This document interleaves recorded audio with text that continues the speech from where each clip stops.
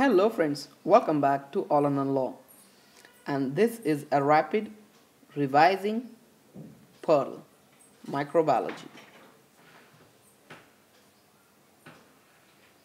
And today I'm going to talk about gram-positive rods.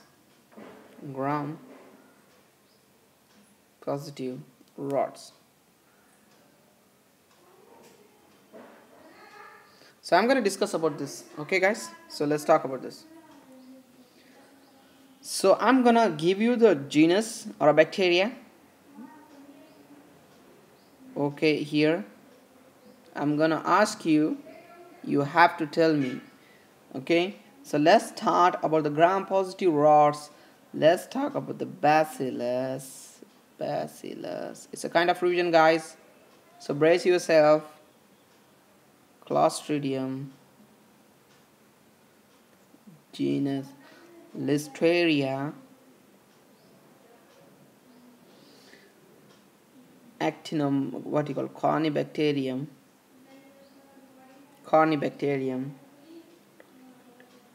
not Hornibacterium, it's a Corynebacterium. Actinomyces. Then we have Nocardia, no heart. Mycobacterium, Mycobact.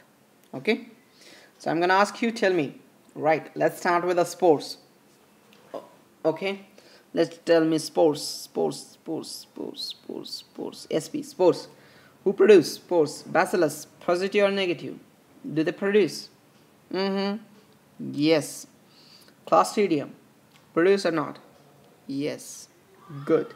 Listeria, no. No. Corynebacterium. Actinomyces, no. Nocardia, Mycobacterium, no. So only 2 gram-positive rods that give the spores are Bacillus and the Clostridium. Okay, right. Now let's move on to the aerobic growth. Aerobic growth. Okay, so aerobic growth. Tell me, Bacillus aerobic growth? Yes or no? Yes. Clostridium, no. Listeria, yes. Corynebacterium, yes. Actinomyces, no aerobic growth. Nocardia, yes. Mycobacterium, of course, right? They need oxygen. That's why Mycobacterium affects the apex of the lung. Why? Because there is a high flow of oxygen over the apex. That's why they stay in the apex of the lung and causes the infection, right?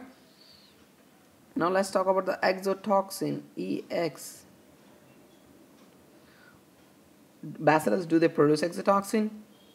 Yep. Clostridium, yep. Listeria, no. Corynebacterium, yep. Actinomyces, no. Nocardia, no. Mycobacterium, no exotoxins, okay, by Mycobacterium, right? Now let's talk about the faculty to intracellular.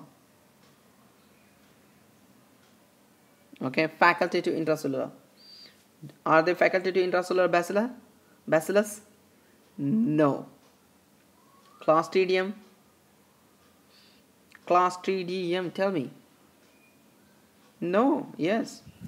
Listeria, yes, they are. Okay, Corynebacterium, no. Actinomyces, no. Nocardia, no.